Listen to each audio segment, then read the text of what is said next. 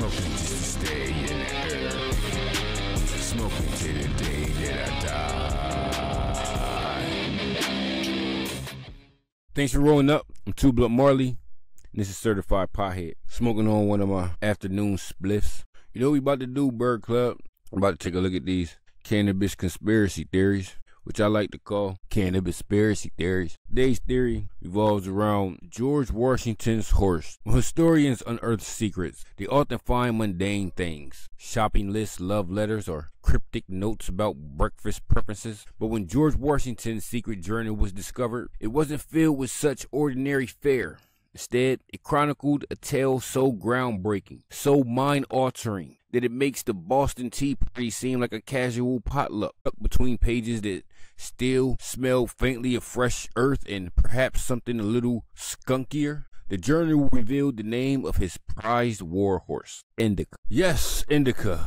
The strain synonymous with relaxation, introspection, and the kind of creative inspiration that makes your worst ideas sound genius at 2 a.m. The revelation has sparked a whirlwind of theories about George's relationship with cannabis and what it might mean for the true story of America's founding. Did Washington blaze trails figuratively and literally?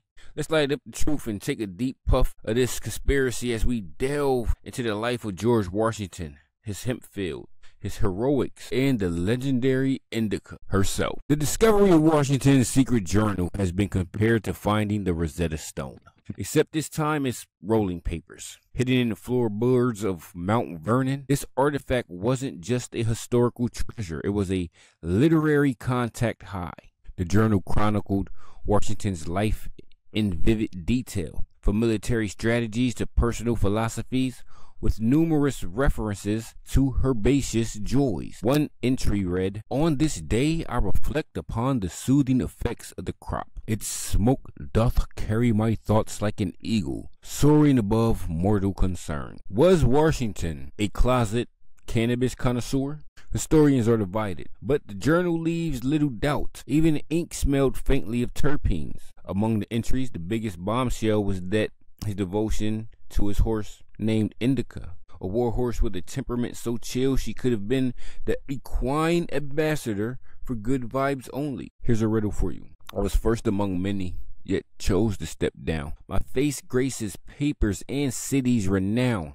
With cherry trees chopped, my legend takes root. What am I, this patriot in a powdered suit? Indica wasn't your average steed. She wasn't about prancing or fancy gallops. She was about keeping calm and carrying on, literally. Washington's journal described her as having a temperament befitting the most serene of monks. It wasn't uncommon for soldiers to claim that while other horses neighed nervously at cannon fire, Indica seemed to stare into the distance as if pondering the meaning of life, or possibly debating what munchies to grab after post-battle. Legend has it, Indica got her name from Washington's fondness for the cannabis indica plant, known for its calming effects. While the other founding fathers were busy arguing over federationism, Washington might have been taking long rides on Indica, contemplating the union with a little herbal clarity. Indica's role wasn't limited to ferrying Washington around. She inspired troops with her unshakable demeanor. One soldier recounted that during the Battle of Princeton, Indica stood firm like the spirit of liberty herself, unyielding and steadfast amongst the storm of war.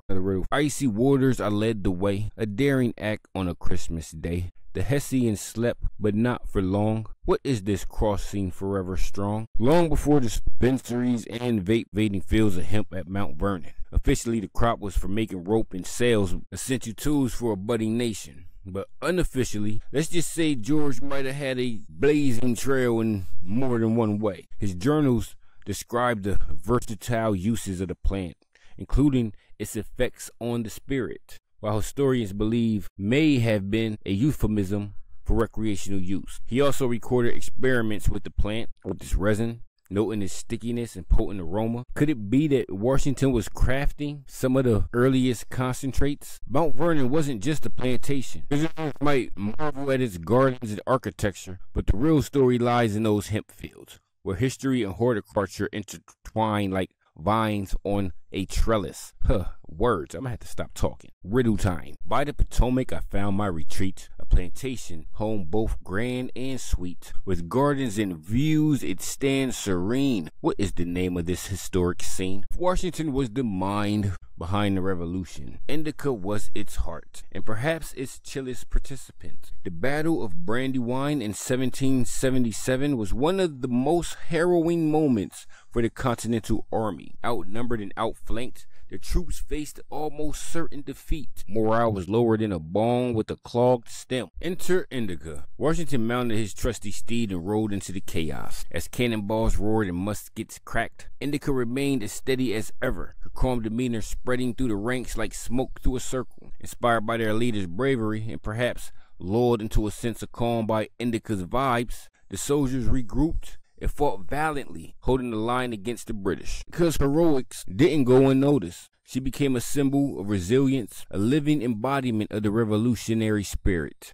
And who could forget her nickname among the troops, the Green Galloper, Riddle Time. Amidst bitter cold, my troops found despair. Our feet left blood, but our cause was fair. Survival and strength we learned to forge. What is this name of this wintry gorge? Today, George Washington is remembered as a visionary leader, a fearless general, and a reluctant president. But perhaps his greatest legacy lies in his ability to find calm amidst chaos, clarity amidst confusion, and mindset that may have been inspired in part by his fondness for certain green pursuits. Indica, too, deserves her place in history, not just as Washington's warhorse, but as a symbol of the chill, unyielding spirit that helped birth a nation. Her story reminds us that sometimes the path to greatness isn't just paved with courage, it's sprinkled with seeds of relaxation and a touch of herbal wisdom. So next time you light up to celebrate your freedom, remember George and Indica. They didn't just ride in history, they blazed it. The answers to the riddle. George Washington, the crossing of the Delaware, Mount Vernon, Valley Forge. I see y'all on the next one, bruh.